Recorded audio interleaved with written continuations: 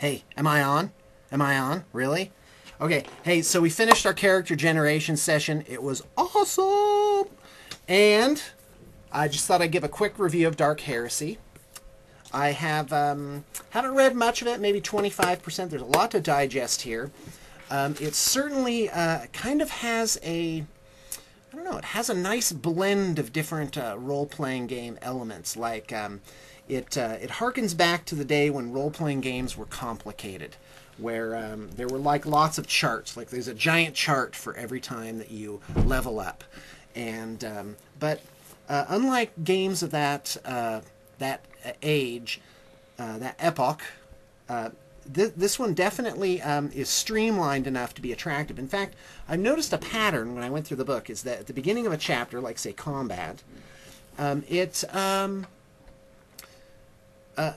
gives a very simple mechanic, and then it goes off into the charts and different types of things.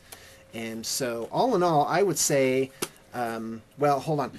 This is also kind of like a DM's guide and a player's handbook. Like it's got everything in it. It's huge. It's 320 pages. Not a big fan of the giant books. It just makes it harder to find things. I'd rather have it split up into several smaller books. But Gately, then it would cost $35 each rather than just $50. Well, yes, it would, but that's just me. What do you expect? You came here to get a review from me. Well, actually, you probably came here because it said like Dark Heresy RPG, and it had some other cool stuff with other people, and I'm actually pretty boring here. So what else do we got here? Oh, this one, unlike a lot of Games Workshop's books, this has a lot of really attractive color art, and look at that. I mean, some of the covers from the codexes are reprinted here.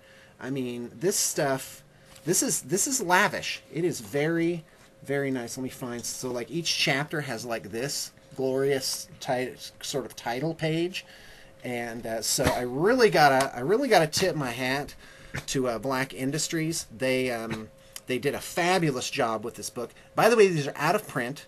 So boy, grab one now, or you'll regret it because they're going to go up in value. In fact, I picked up a few extras, and I'm calling them my gold bricks.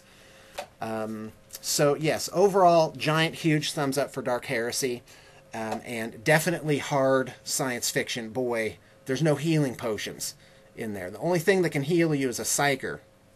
And so I'll leave you with this quote. This is a paraphrase. The guy playing a psyker in the game said he found this somewhere in the book. It said, being a psyker is like this. Imagine that you knew the location of a doorway to hell, and that if you stopped looking at the doorway, even for a moment, that demons would come out and devour you and all your friends and family. Now imagine that door is in your head.